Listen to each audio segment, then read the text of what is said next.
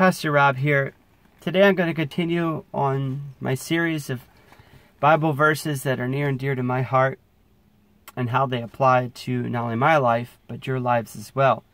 And today's verse is Ephesians chapter 4, verses 26 and 27.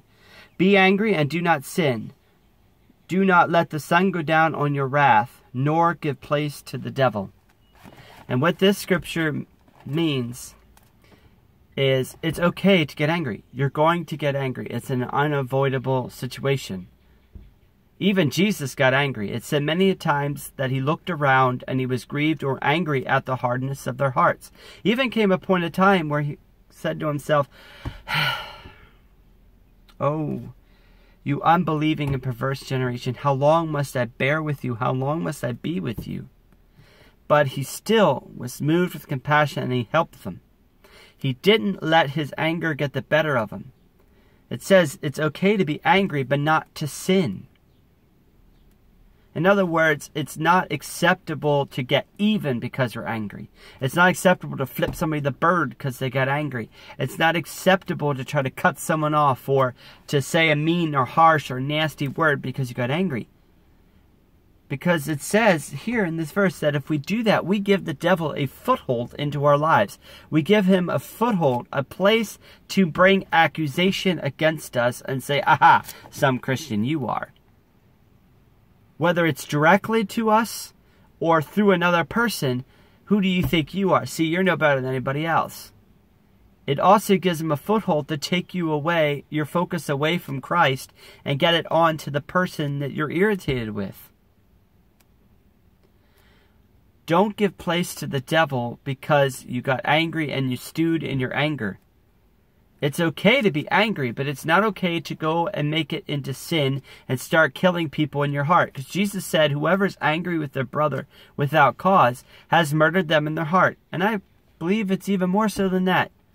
If they could have received it, Jesus, I believe, would have went even further with it and said, if you're angry with anyone and you stew on it and you stew on it and you stew on it, you begin to murder them in your heart. Now that part's just my opinion. But we know that through that verse where Jesus says, whoever is angry with their brother. Now some translations say without cause, some just say angry with their brother. We know that it says that we murdered them in their heart, which is just the same as murdering them physically in God's eyes. Don't let them get that kind of power over you. Jesus didn't. Yes, he got annoyed. He got angry. But he didn't sin in that anger. He overcame it. Because he didn't give place to the devil to bring accusation. If you resist the devil, he must flee from you. But the beginning part of that verse is submit yourselves to God. Resist the devil and he will flee from you. When you choose to submit that anger to God and say, Father God, I am angry. I am downright irate. PO'd.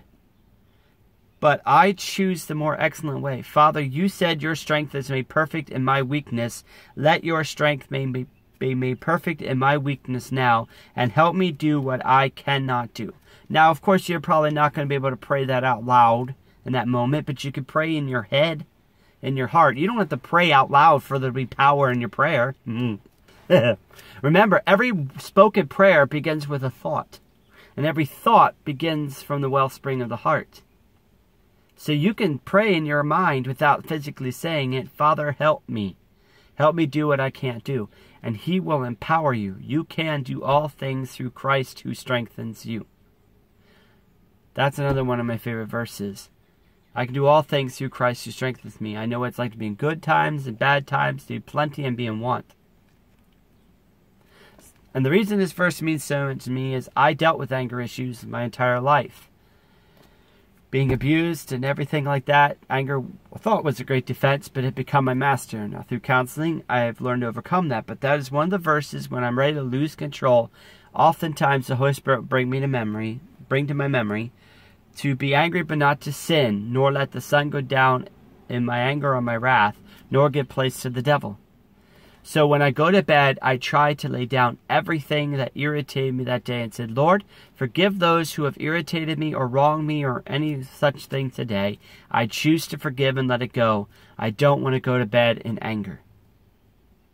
Because what you think about when you're sleeping is what you'll dream about. What you dream about becomes what you obsess about. And we don't want to obsess in anger. It only destroys a person. Gives the devil a foothold to ruin our lives and to ruin our testimony.